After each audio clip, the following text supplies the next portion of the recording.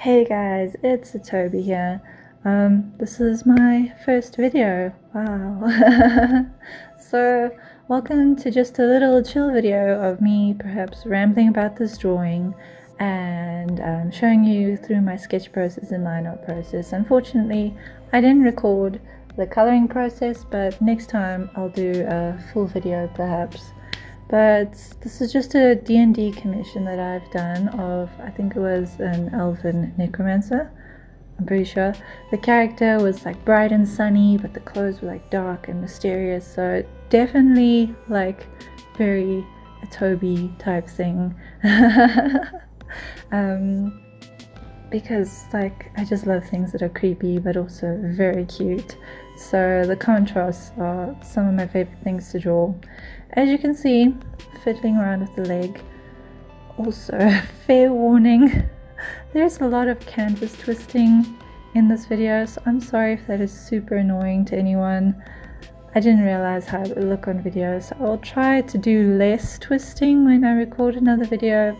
It's much easier for me to get certain strokes down if I've twisted the canvas to get certain lines and things like that. Let me know if it's a big bother. If it isn't, perhaps I'll keep it this way.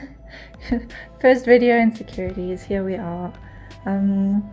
So as you can see, I've already done a base sketch and now I'm busy just like fixing up details and like shapes and direction, because I like to work with a lot of silhouettes. So like the outside shape is more important to me than the details in the beginning. If I have a good like outside shape, a good silhouette, shadow, then all the details on the inside will just bring it together. So you can see I've like painted on the pouch, and now I'm busy working on like clothing details and shapes and movement.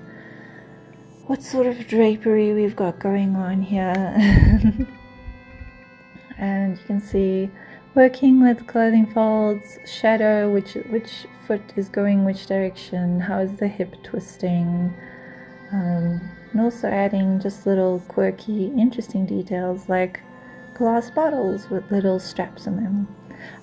When I'm drawing like a D&D character or an adventure or something like that, I tend to like to draw their bags and some of their equipment on them, because it just seems to make the most sense storytelling wise.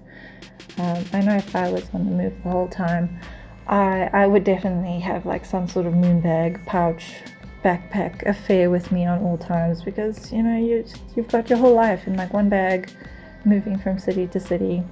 Very difficult.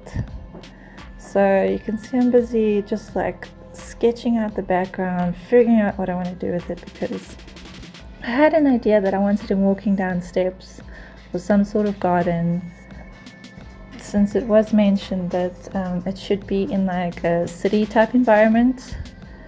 So that's sort of what I went with. And as you can see, I'm working on their stuff and cool skull details and things like that. And here we are on the line art. I think I jumped a bit. I like to have a darker background sometimes, because the white can hurt your eyes after quite a while. So like the darker background when I'm doing line art also helps the sketch layer fade a bit into the background a bit more, so that I can see what my line art is looking like without having to like remove the sketch layer and double check, though I do that sometimes. And the line art pen that I'm using here is one that I made myself, because I don't like changing pen sizes, so it has a very huge pressure variance, because it just takes a lot of time, especially because this is all done on my iPad. I don't draw on a Wacom or anything anymore. It's just all drawn on my iPad. So all of it's done on the iPad, and it's very difficult to change brush sizes without like a keyboard and such. So I just had to make my own brush with a very big pressure difference, so I could do small details and big thick lines without too much hassle. If you guys are interested in the brush, it's for Clip Studio Paint. I will upload it if people request it. I have no problem showing my brushes. Literally only made one, so it's fine. As you can see, just working out the details now, doing the line arts, adding in all the little things that weren't on the sketch layer. I don't know about you guys, but sometimes I can have a lot of sketch layers, like so many. Yeah, you just sit there and you're like sketching and sketching, trying to just get the shape right, and then after like 5 layers you're like, okay, let me just commit to line art. So it does happen to me sometimes. On this one there were only 2 sketch layers, which I was very lucky for.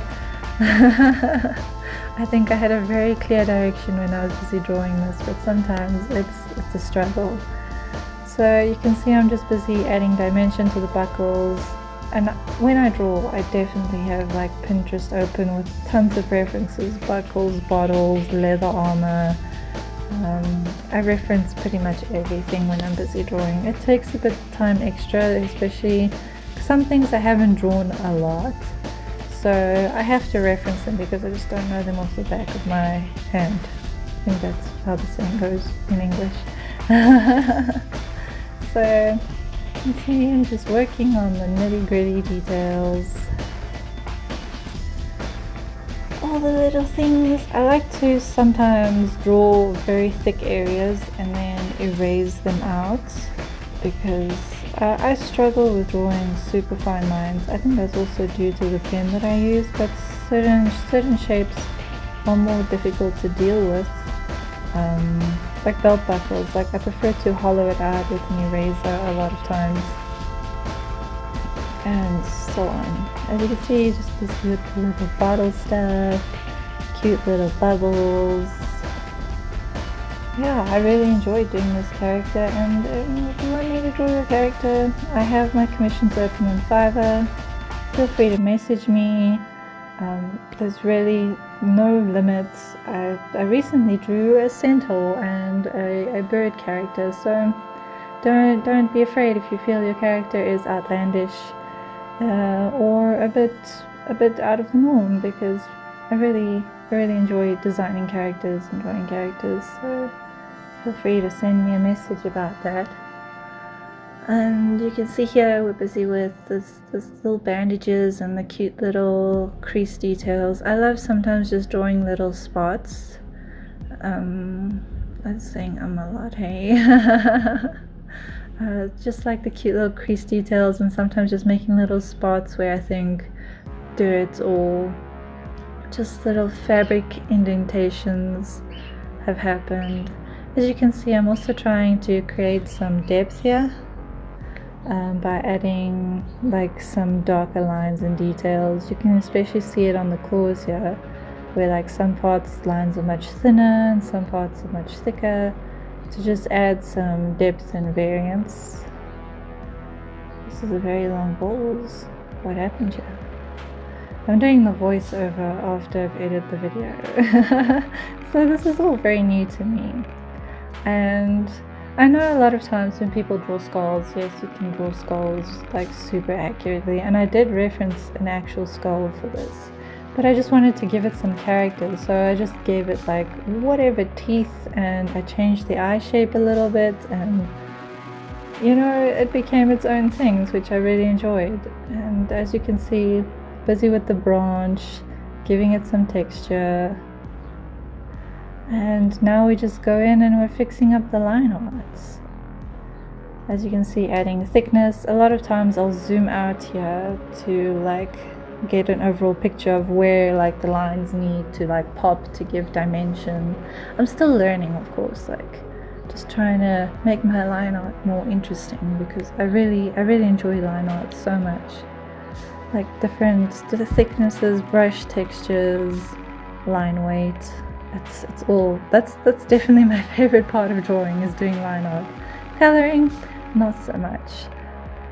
As you can see, I've like, if you know my work, I was about to say as you can see, but if you know my work, you'll know that my coloring style is rather simplified, because I don't enjoy spending forever on coloring. So you know, you make compromises, you make it work for you.